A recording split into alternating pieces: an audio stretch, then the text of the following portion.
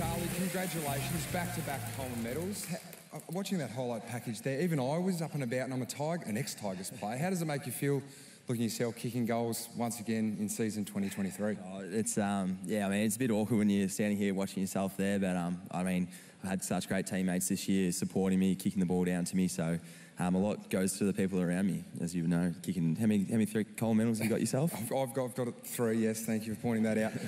I didn't pay you to say that, but thank you. Now, let's say it's the return of the key forwards this year. It's the first time for a while that we've had 3 key forwards kick 70-plus goals. 78 goals after 64 last year. Leading into finals now, how are you feeling? How's the mood around the football club? Yeah, it's obviously the last 10 weeks have been a bit of the whole year's been a whole roller coaster. Our fans stuck by us. They were coming out for us for a while there, and I'm glad we kind of turned around the last 10 weeks. Just listening to Sheasel up there talk about his journey, and there's been a big group of us. I'd love to beat Ollie here. First year just comes slot straight into finals. So there's a lot of people that have been putting in a lot of hard work, and there's been some big games recently that are going to put the boys in good stead for finals. It's been 10 years since the Blues have played finals football. Has it dawned on you how big the club could actually be if you do get on a run during September? Oh yeah, definitely. I think as Richmond, same thing. It's a massive club. Everywhere you go, you get Blues supporters yelling at you, screaming at you, and it's awesome. It's a great feeling. They should be excited. It's been a journey for them also, and yeah, as you said, 10 years. Like I started with Jamo. He's in the room somewhere around here. I've seen he's probably having a beer.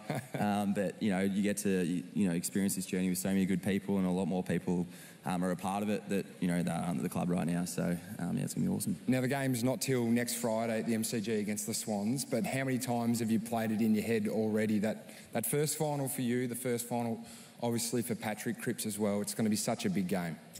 Yeah, it's been we've been talking about the season a lot. We probably at one point there weren't thinking about finals for a while. So to be honest, I haven't really thought about it too much. I've been building a fence in my backyard with my mate today, so I've been trying to kind of keep away from that chat as much. But it was pretty hard when I was sat on my table next to Errol. So it's going to be good. Sure, the strength and conditioning coach is rapt to hear that, mate.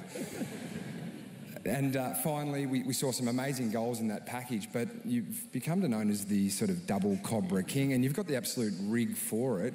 Any originations for where the double Cobras come from? Oh, not really. I don't know. You just kind of get a weird, I don't know. It was just something when you kick a goal, I guess. It just comes out sometimes, and not all the time, of course. There might be some closer up goals that I don't give it too much, so yeah. Well, Sarah, hopefully for the Carlton fans next Friday night versus the Swans, they can see this big man who's gone back-to-back in the Coleman, a few double Cobras, and the Blues can have a win. Well done, Jack.